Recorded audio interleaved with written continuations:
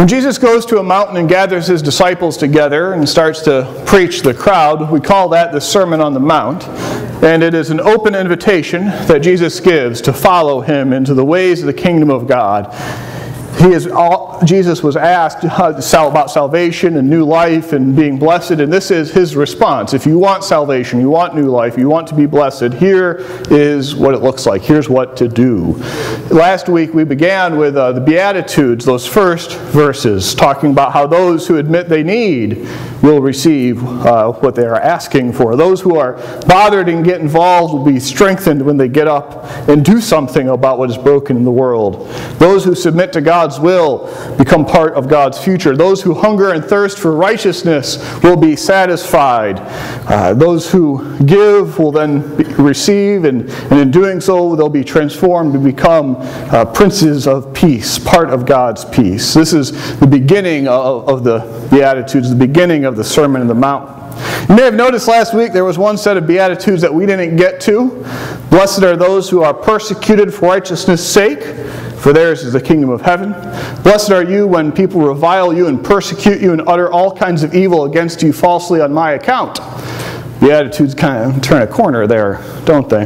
Jesus is many things, but he's not naive. He does not promise anyone that following him will mean you'll never catch flack.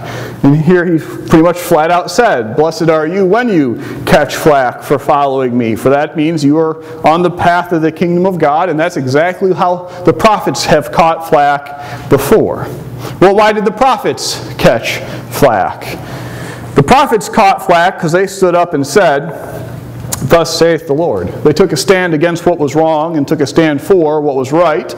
And when you do that, it's going to bother people. And if it turns out to be true, if what a prophet said to be true, what a prophet said turned out to be true, then you knew it was a real prophet, and you should pay attention to them. And if what the prophet said turned out to be false, then you knew that they were just kind of spinning their wheels.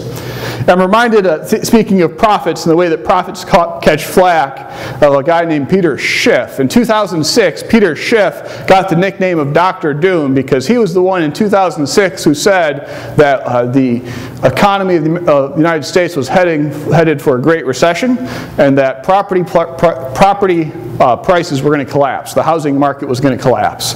And so back in 2006, he was the guy who got invited to all the economics talk shows and got told how many ways he was wrong. He was told again and again he was wrong. And for all of 2006 and all of 2007, he said that there was a collapse coming, and he was wrong until he was right. And then he becomes sort of this economic prophet. He was proven to be true.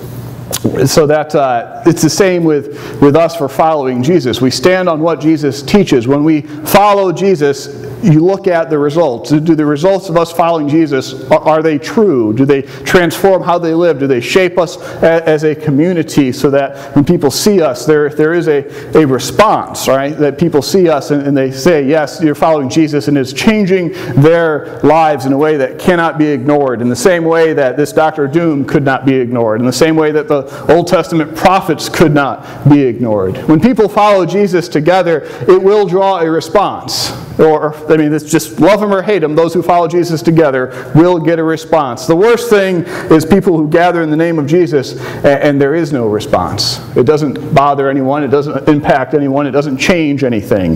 This is what Jesus gets into next. He talks about how y'all are the salt of the earth. Y'all are the salt of the earth. But if salt has lost its taste, how can it be restored? It's no longer good for anything but to be thrown out and trampled underfoot. Thinking about salt, I got this thought to go look up ingredients in fast food restaurants. The top 10 ingredients. You want to make a guess what some of them are? High fructose corn syrup, sugar. Xanthan gum, that's what makes all the sauces creamy. Caramel food coloring, keeps it all brown, so we think that it looks like a burger, and it really is a burger, at least it looks like one. MSG, that's one of the top. But the two most common ingredients in fast food today, chicken and salt. Two most common things. You're getting salty chicken if you're going to a fast food place. Salt is the crucial ingredient that makes food zesty and tasty. Jesus is telling us that we who follow him are meant to be like salt, that crucial ingredient that makes the food work, that makes the food zesty and enjoyable. To be that crucial ingredient, the people who follow Jesus, the crucial ingredient that makes families work, that make communities function, that make government work. It's the saltiness of the Christians in them that keep them zesty and tasty and functional. At this day, we don't really worry about not having enough salt, but there at times have been salt wars to have enough salt. I mean, we have salt production now, but there's something worse than that, Jesus says. There's something worse than not having enough salt. It's when salt stops being salty. When salt loses its saltiness, what is it good for except to be thrown out and trampled underfoot? What would it mean for salt to lose its saltiness? Right? Think back to the day and age when you didn't have Ziploc bags or airtight containers. What would be the problem, the risk you would have with your salt? If the inherent, what you do is salt food, what would happen? This is my salt. I keep next to my stovetop. What would happen such that you would look in and say, I don't think I want to use that anymore? Stuff get in it, right? Let's throw that next picture up. This is the close-up of my, yeah, that's what, reach for that, you're going to use that salt? Yeah, what's this good for now? Well, once the kids get in your salt and it gets messed up and stuff gets in your salt, we're in Missouri, what do we use salt for? We put it on ice, right? Once salt is messed up, once salt is less than pure, once salt has lost its saltiness and you no longer want to put it on your food. We're in Missouri. We wait till winter, then we throw it on our stoop, and we do exactly what Jesus says. We trample it underfoot, and we hope that we don't slip in the process. That's the risk that Jesus talks about. When those who follow him lose their saltiness. And we have seen this happen. Back in Jesus' day, the Sadducees had sold their souls to the occupying Romans. So they'd cozied up to the Romans and they'd stopped critiquing, saying, "Thus saith the Lord." And so when the temple was destroyed in the 70th year AD, the Sadducees were just cast out. The temple was destroyed and the Sadducees went with them. And so modern day Jews are descendants of the Pharisees because the Sadducees went poof. They were tossed out. We had something like that happen centuries later in Moscow, right? Moscow at one point was called the Third Rome. First Rome is obviously Rome. The head of Western Christianity is Rome, or was for centuries. And then after the fall of Rome in the 5th century, the second Rome was Constantinople. It was named by the Emperor Constantine, a very humble fellow. And after Constantine fell in the 15th century, the next Rome, the next sort of head, the next place to claim to be head of Western Christianity was Moscow. Didn't see that coming. Why? Why do we not even think about that now? Because Moscow, Eastern Orthodox Christianity, from the 15th century on, it started out strong and vibrant, but then it cozied up to the government, to the officials, to the aristocracy, and they liked having privileges. They loved having privileges, and so when the privileged elite were tossed out in the revolution for oppressing the poor, guess what went with the privileged elite? 1917, the Eastern Orthodox Church was overturned along with the Russian Tsarist government.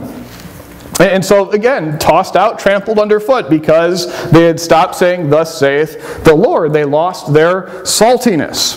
When we who follow Jesus, when the church stops catching flack, when we stop being in tension with the world around us, that means one of two things has happened. Either the world has become the kingdom of God and everything's perfect, or we've lost our saltiness. And, people just don't really care, and we're getting close to being tossed away, trampled underfoot, no longer useful. Jesus goes on from salt to talk about light. We won't talk about light for anywhere near as long. I know you're surprised. But Jesus says, "Y'all are the light of the world. A city built on a hill cannot be hid. No one lights a lamp, then puts it under a basket. Instead, you put it on a lampstand, and it gives light to all the house." Just as a meal without salt isn't much of a meal, you haven't set the table till you've put what on the table? Salt. And in my case, a pepper grinder, but I might be weird. Everyone has salt on the table, right? And so if a meal without salt isn't much of a meal, a day without light isn't much of a day. What do we call a day without light? Night, right? That's what, if a day doesn't have light, it's not a day. It's kind of essential to the very nature of being a day. There's no way to overlook having light. In the same way that you never take a bite of food and have to ask someone, is that salty? You ever find yourself doing that? Have those words ever crossed your lips? I'm not sure if this is salty, take a bite.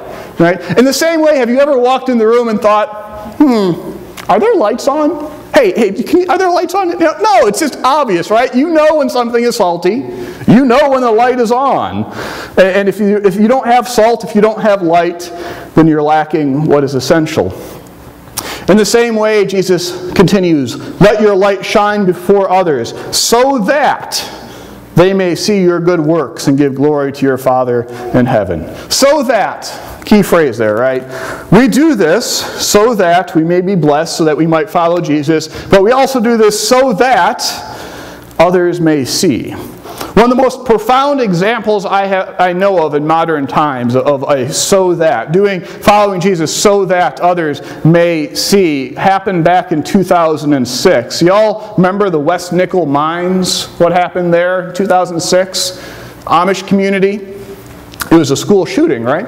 School shooting. This fellow named Charles Roberts came into the Amish schoolhouse in the West Nickel mines and shot 10 girls. 5 of them died, and then he committed suicide, right? What happened afterwards? Well, how did the community respond? On the day of the shooting, a grandfather of one of the murdered Amish girls was heard warning some young relatives not to hate the killer, saying, "We must not think evil of this man." Another Amish farmer of that community said of the killer, he had a mother, a wife, and a soul, and now he's standing before a just God. Jack Meyer, a member of the community won over, said, I don't think there's anyone here that wants to do anything but forgive. And not only reach out to those who have suffered a loss in that way, but to reach out to the family of the man who committed these acts. A spokesman of the killer, the Roberts family, said that an Amish neighbor showed up within hours to extend forgiveness to them. Amish community members visited and comforted the Roberts family widow. The parent-in-law held them while they wept. The Amish set up a charitable fund for the family of the shooter.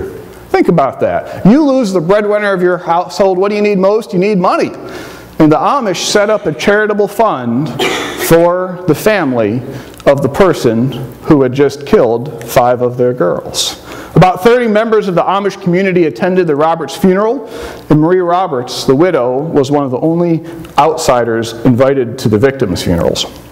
Marie Roberts wrote an open letter to her Amish neighbors thanking them for their forgiveness. She wrote, "Your love for our family has helped to provide the healing we so desperately need. Gifts you've given have touched our hearts in ways no words can describe. Your compassion has reached beyond our family, beyond our community, and is changing our world, and for this we sincerely thank you."